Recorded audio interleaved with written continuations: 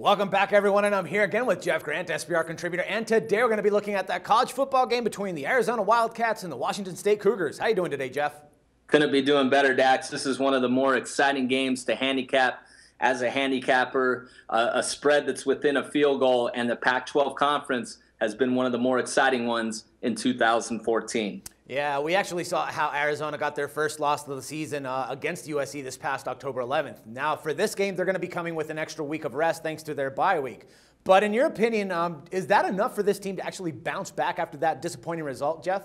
Very young football team, so you're never quite sure how this is going to end up. Just looking over their schedule, of course, they won their first 5 games, the most significant one off their first bye week of the season, traveling to take on the Oregon Ducks.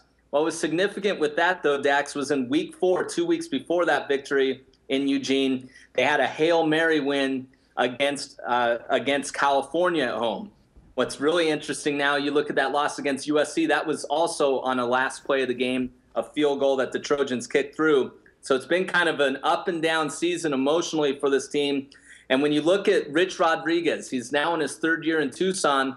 I'm just not sure Arizona is the right type of program to bounce back from such a result, because after the Wildcats have dropped their first game under Rodriguez in a season, they've gone on to a losing streak. So I'm not exactly sure the Wildcats will bounce back.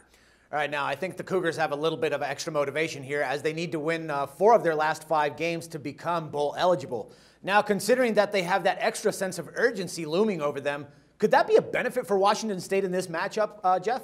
I think so. I think this team has the right makeup to really try to make a run at that bowl eligibility. Of course, last year was the first time that they've participated in the postseason in over a decade. A lot of that has to do with their head coach, also in his 3rd year, Mike Leach. And really, the main player to handicap in this matchup is quarterback Connor Holiday, who's a senior. He leads the country in passing yards and touchdowns. And I think that's a big reason why this program and its players will rally around Holiday and give forth a major effort in this contest. All right, so from what I'm taking here, it looks like we're going to be laying the points on this one, right?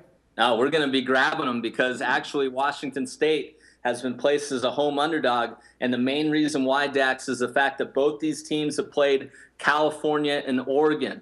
The main difference, though, Arizona has picked up straight-up victories against those opponents, while Washington State has lost both games, but really 3 of the 5 losses for Washington State this season are by a single score or less. So I'm going to grab the points here and back Washington State as a 3-point home underdog against Arizona. All right, man. Sounds like some good stuff there. Good pickings, man. Thanks once again, Jeff, for all the valuable insights, and I look forward to talking more football with you again tomorrow, man. Thank you. No problem. For SBR Picks, this is Dax Floyd.